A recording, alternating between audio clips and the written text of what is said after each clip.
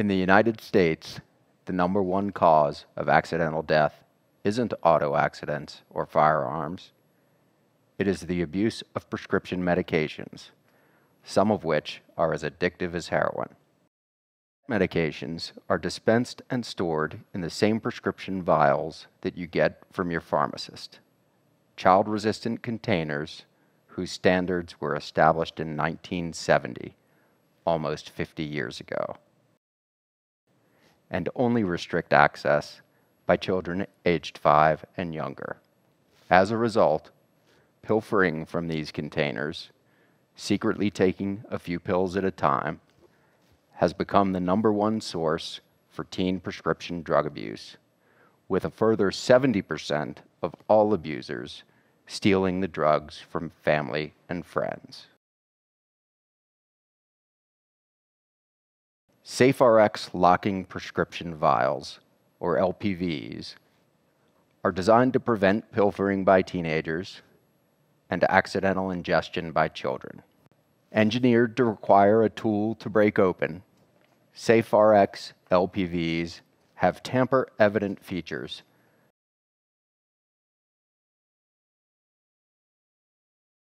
What I have here in my hand is a locking prescription pill vial. The cap actually has 10,000 potential combinations in it, so it's very hard for somebody to get into it that doesn't belong in it.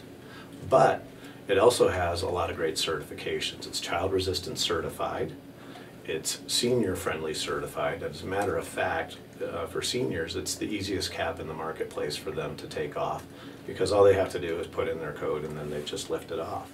So it also has one other neat standard. It's also light and tight certified, which means that your pills won't ultraviolet degrade, and if it accidentally falls into the kitchen sink while you're doing your morning routine, the pills will still be dry.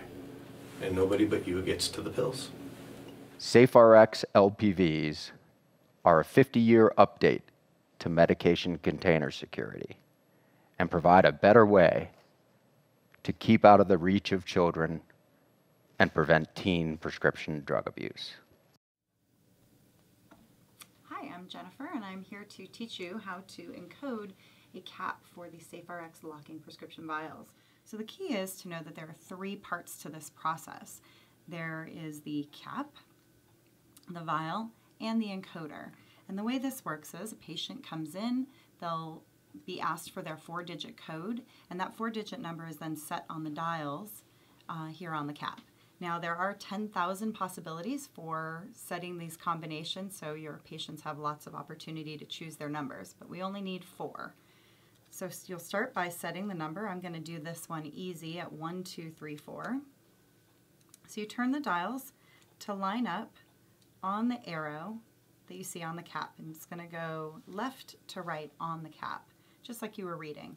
The next thing you want to do is take your cap, and you're going to put it onto the encoding machine, lined up arrow to arrow, and then firmly push down, and that's what sets the code into the cap. And you'll see the engagement tabs are no longer here on the cap.